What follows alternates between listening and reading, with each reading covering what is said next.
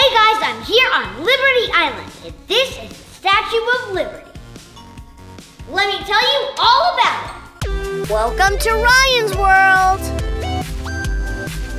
I'll take it from here, Ryan. This is the Statue of Liberty, one of the most famous landmarks in the world.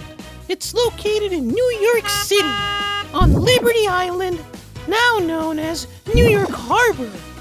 Oh, wow! The monument is so big! Exactly how big is it? The Statue of Liberty is 151 feet tall and weighs over 450,000 pounds. And that's not including the pedestal. That's tall and heavy! I'm not even 5 feet tall! And an average car weighs 4,000 pounds! So, that means the Statue of Liberty weighs as much as 112 cars! But where did the Statue of Liberty come from? And what is it doing in the New York Harbor? The Statue of Liberty was a gift to the United States from France in 1886. The statue was modeled after a Roman goddess of freedom named Libertas. That means the Statue of Liberty stands for freedom. Freedom! I like that! I wish I had the freedom to play as much video games as I want! Combination Panda! I don't think so.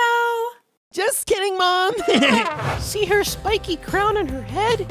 It has 7 points to represent 7 continents and 7 seas of the earth.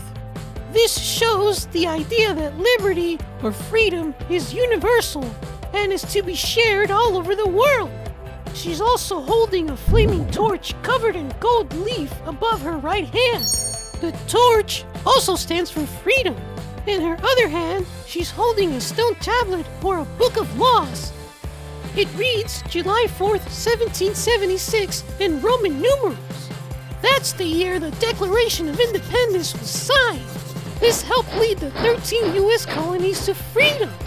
She is also stepping over a broken chain, which is another symbol for freedom. Combo Bunga! Everything about the Statue of Liberty represents freedom. But what is she made out of? The Statue of Liberty is made out of copper. Did you say copper? Like how the U.S. penny has copper. Wait a minute. Then why is the Statue of Liberty green? It doesn't look like the penny's color at all. Good observation, Combo. You see, over time, water and air turn copper green. Here's what the Statue of Liberty looked like when it was first completed. It was brown. However, slowly, over 30 years of standing out in the sun and rain, it turned green, the color you see today. So, if the Statue of Liberty was built in France, how did it get to America? I guess you could have taken a really big airplane. The statue was completed in Paris, France, but it was really big, so it had to be taken apart. Then, once all the parts were shipped to the USA, they had to rebuild it. The Statue of Liberty was dedicated on October 28, 1886. Thanks, Pac! I learned so much about the Statue of Liberty! Now let's recap to see if I got this right.